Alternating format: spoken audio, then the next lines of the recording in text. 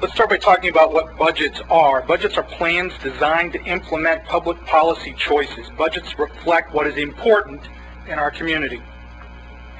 In our community, we can see that our festivals, nonprofit, and public institutions make up a quilt of community interests that tie us all together. Whether it's the museum, the Barnabas Center, the Council on Aging, or Shrimp Fest, we are bound together by these organizations. City support for these organizations is critical for two important reasons. These are essential services. Feeding the hungry, providing mental health services, economic development, education are critical components of our little town. City support sends the signal to the rest of our community that these organizations are credible and worthy of broader support. I think Phyllis made that point. I'll make it for you too. I have written dozens of grants. And when a city chooses not to support its major institutions, it doesn't look good.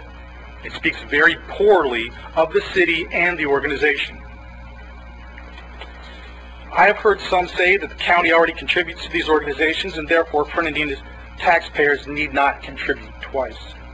Folks, the city of Fernandina was here before Florida was a state, Nassau was a county.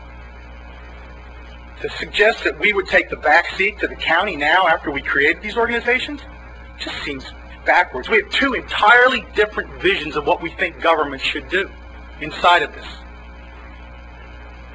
I can assure you that if these nonprofits were not here providing Meals on Wheels, the food pantry, and mental health services, we would have people at this door banging, asking for help.